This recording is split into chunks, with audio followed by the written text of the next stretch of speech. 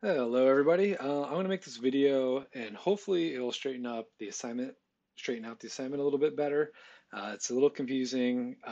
There's little gotchas in here, so hopefully this will make it clear.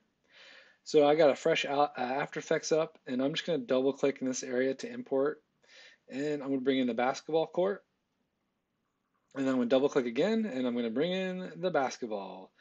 And it's going to make sure this is footage, and it's going to ask me how do I want to interpret it. We can choose any one of these three, obviously. But it came in Premult. I'm not sure why it came in Premult, but we can hit guess if we're not sure, and it went to straight. So let's see what that looks like. So I'm going to bring my basketball court, and I'm going to bring it down to the comp for a new composition. Then I'm going to bring the basketball and put it on top. So it guessed right because that looks really nice. It's got really nice fall off, and the edges look really smooth, and it integrates really well. Um, so for this assignment, what we're supposed to do is change between the different mats and save out a file. And I think the saving out maybe was a little confusing, but I'm going to try to clarify that. So let's say we want to change this to the unpremult. So we can right click and we can interpret and we can go to main. And instead of guessing, because it already guessed for us, we can actually go to ignore. So it's not going to bring in the mat at all. And we can hit OK. And in the directions, it said to solo. So we're going to solo the basketball court. And this is okay if you get this. I'm not too worried about it. So this is the unmatted.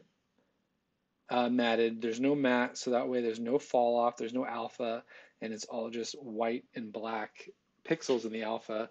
It's comped incorrectly, obviously, and it wouldn't look right. So we want to save this as a PSD. And here I think is where it got a little confusing. Like in every program, there's 100 ways to do everything. And to save out a file, or what we wanted to do is actually go to composition, save frame as. And maybe you guys saw this, I'm not sure. We'll hit file, and we can go to Photoshop. And as you can see, we have more options here, but we're going to leave it as is for right now. You can change everything here.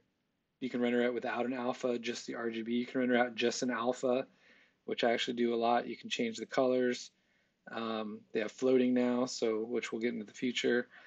Straighter Premult. So we're going to hit OK.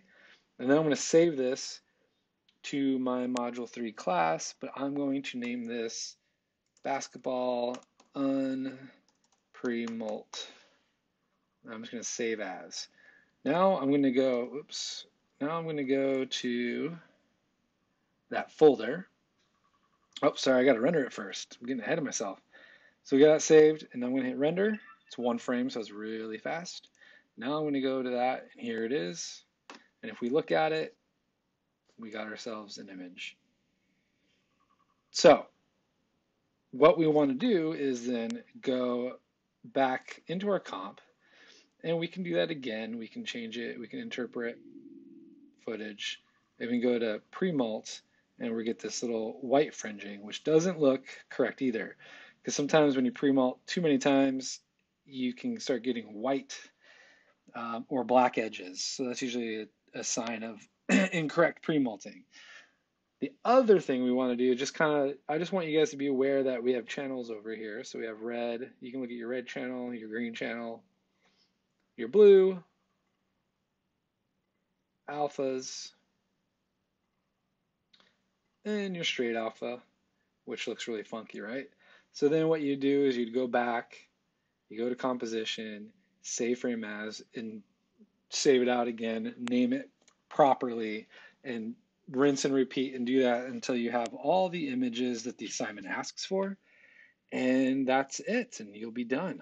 Hopefully, I know the alpha is a little confusing, and premult and multiplication is a little confusing. The good news is After Effects does a lot of that for you under the hood, and you never really have to deal with it.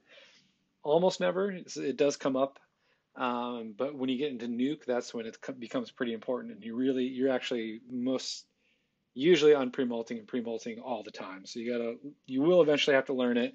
Right now, just be aware of it and just the idea of the alpha as a channel and using it for fall off, and then recognizing when it's a bad maybe interpret it incorrectly when you see white fringes or black edges, and then you might have to reinterpret it. So knowing the signs is really important right now. So hopefully that clears everything up.